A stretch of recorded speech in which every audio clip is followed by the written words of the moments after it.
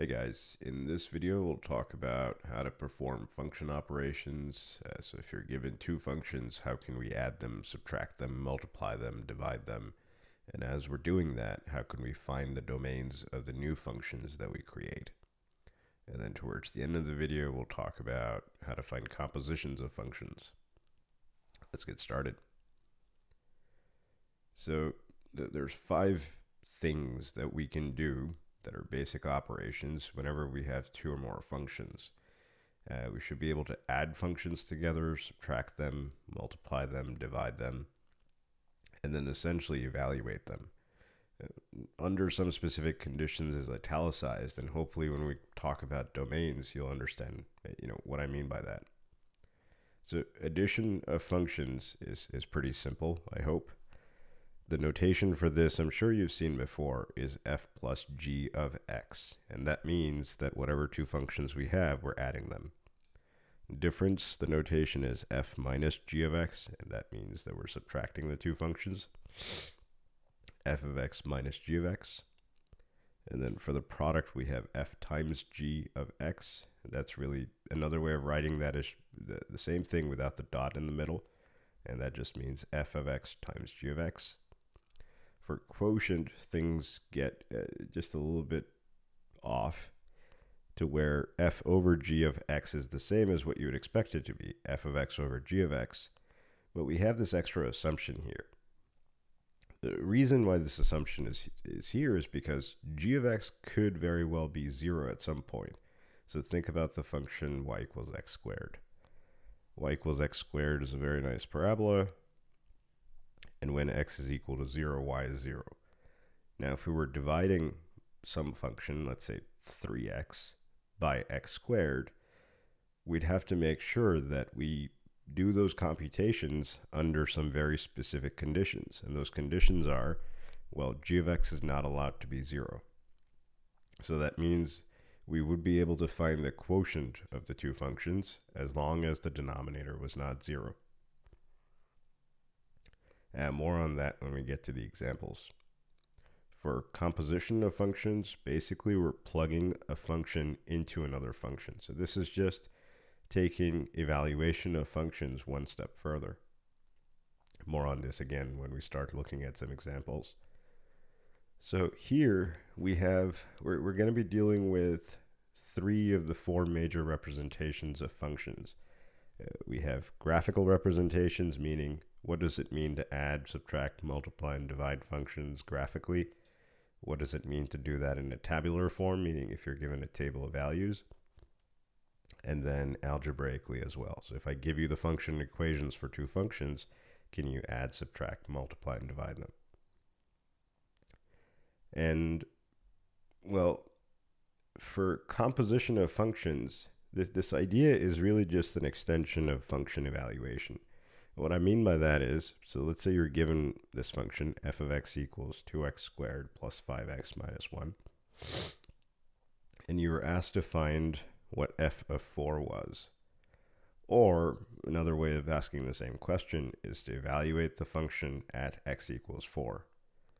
All you have to do, and you've done this since middle school, is wherever you see an x in the problem, there, and there, you replace all those x's with 4s. So mathematically, the proper way to write this is f of x equals our function. F of 4 means wherever we see an x here, and well here, we replace it with the number 4. And then once you use order operations, you can simplify this to get 51. So what that means as an interpretation is if we plug 4 into the function as an input, the function will give us 51 as the output. And then also, here's another example of an evaluation. F of 0 means wherever we see an x, we plug in a 0 into the function, and that cleans up to a -1, which means that if we had an input of 0, the output of the function would be -1. Now, those 2 examples were where we were plugging numerical values in, meaning I'm plugging in 0 and I'm plugging in 4. So these are numbers. The idea would be the same with fractions as well, but basically those are numerical values. They're numbers. we don't have to just plug in numbers. We can evaluate the functions at non-numeric values as well, meaning we can take variables and plug them in. So if we find f of p, we do the same thing. We replace all the x's with the letter p. So now we just get 2p squared plus 5p minus 1. We can do the same thing with, instead of just the letter p, we can do it with t plus w. So the idea that I'm trying to get across here is that evaluation of functions is this generic idea that you just plug something in as an input. The function does something to it and then gives you back an output. So in this case, all the x's, there was one here, and one here. All those x's got replaced with t plus w. So t plus w squared is t squared plus 2tw plus w squared. And then here we can distribute the 5, yielding 5t plus 5w. And we have a minus 1 at the end. At this stage, we can distribute the 2 inside here, which would yield 2t squared plus 4tw plus 2w squared, and then the rest. And here, there are no like terms, so you can't really do anything else with it. There's no other cleanup to be done here. Now, again, I want to extend us further out from evaluating functions at numbers to evaluating functions at non-numeric values, meaning variables. Now, t plus w could very well have been another function. So a natural question that comes up as a result of studying these operations with functions is, well, what happens if we had another function, g of x, and we defined it as 3x minus 5.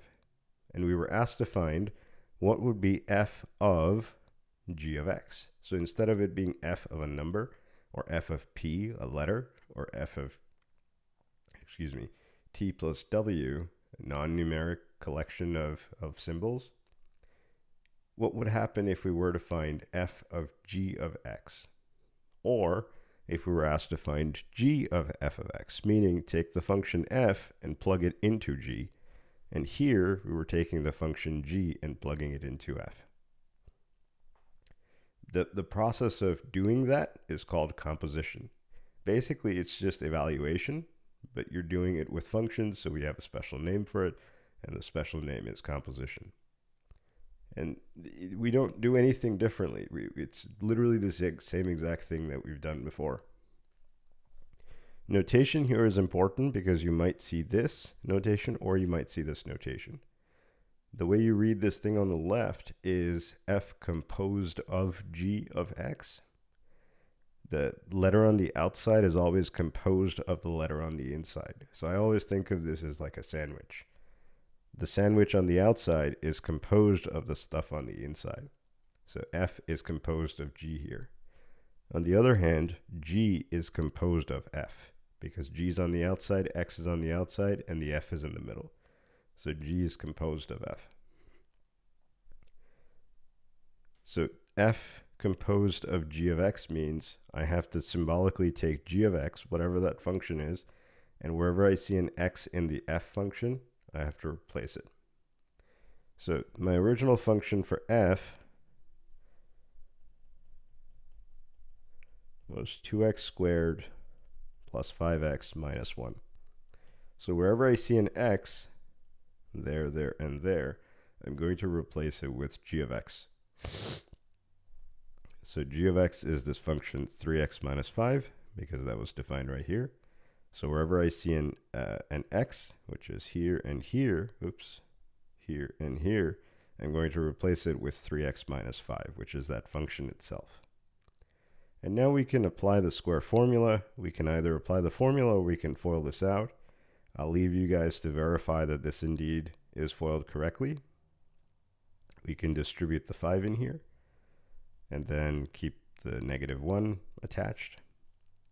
And this algebraically can be cleaned up into 18x squared minus 45x plus 24. So this is basically the answer to the question, what would happen if you were to plug in a function g of x into the function f of x? And we can reverse that activity as well, we can plug f into g instead of plugging g into f.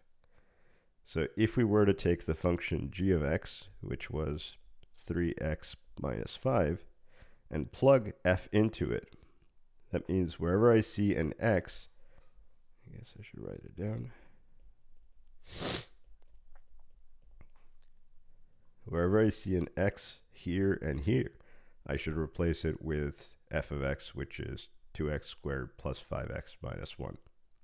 And that's exactly what happened here. So I took this function and I plugged it in for x there.